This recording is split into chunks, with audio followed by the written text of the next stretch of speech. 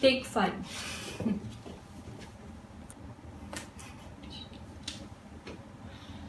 Take 7.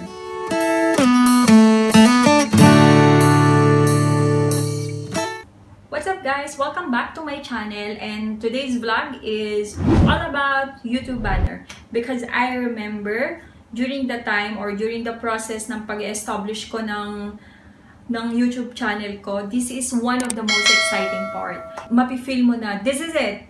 Ito na, ito yung branding mo, this is what your channel is all about. So yun, remember, your banner will be considered as one of your communication materials to tell to your subscribers what kind of channel you are offering for them.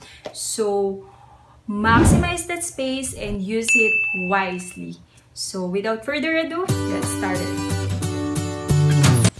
Okay guys, when you start creating your banner, the most important thing is identifying the dimension, the right size, because yon, para hindi kayo magpaulit-ulit ng gawa, it's better na malaman nyo kagad what is the right dimension. So first thing that you need to do is go to Google and type size for YouTube banner. And then, once you're done uploading the guidelines dimension, open the Pink Monkey application.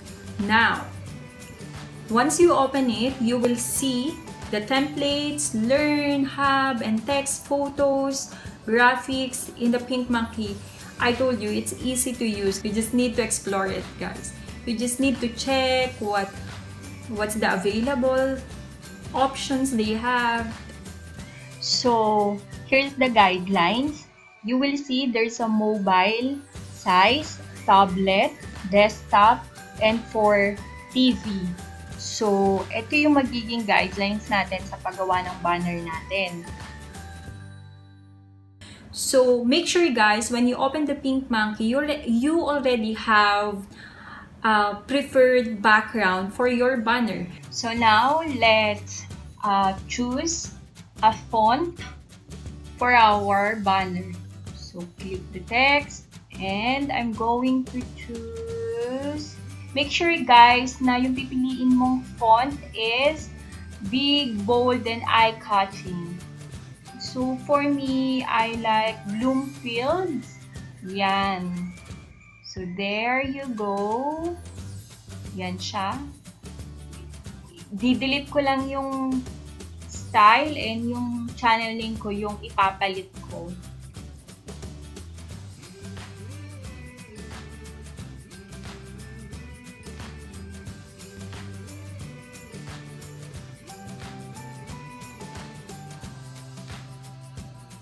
The next step that you need to do is to put what kind of vlog or what kind of channel you are offering to your subscribers.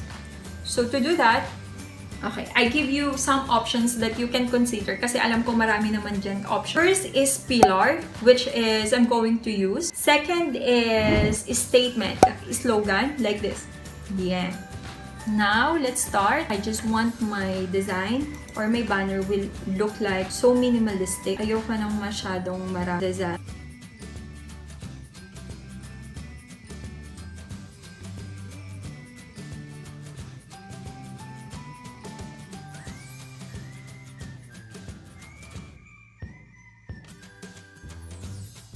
You can incorporate your social media here, like what I'm going to do.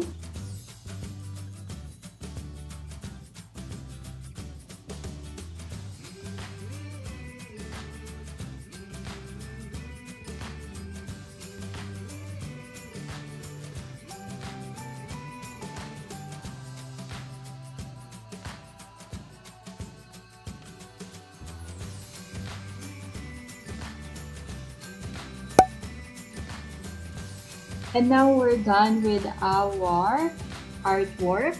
So let's save it according to the ideal size of YouTube banner, which is 2,560 by 1,140. So, ayun siya. Ayun yung ideal size para sa banner natin. And then, resize and save it.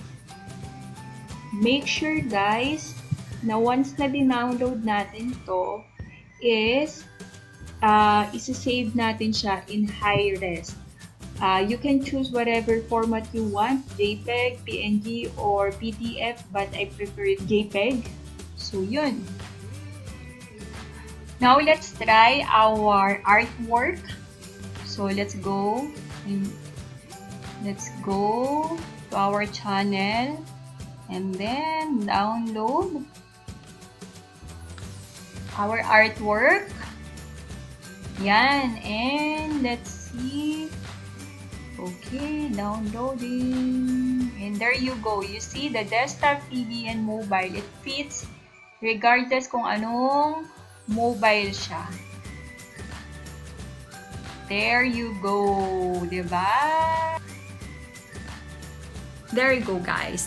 I share with you the step-by-step tutorial how to make the banners and some tips that will help a lot para sa paggawa ninyo ng banner.